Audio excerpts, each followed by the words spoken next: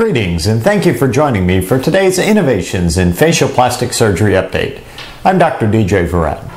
Today I'd like to talk to you briefly about the differences between traditional and fractional ablative laser technology.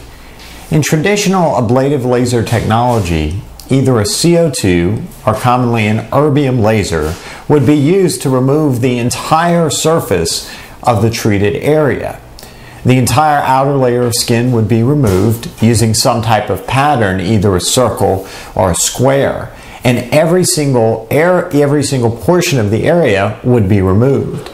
In fractional technology, the same laser is used, either a CO2, carbon dioxide, or erbium laser, but dots are made by skipping an area. In this way, only a fraction of the entire surface area is damaged. This leaves a greater amount of normal tissue available to help heal the damaged area.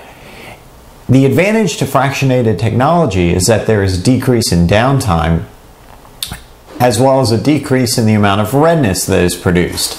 Recovery is usually fairly quick within approximately 1 to 2 weeks. However, prolonged redness can occur which can last several months. For more information about this and other innovations in facial plastic surgery, please visit my website at www.innovationsfps.com. I'm Dr. DJ Verrett. Have a great day.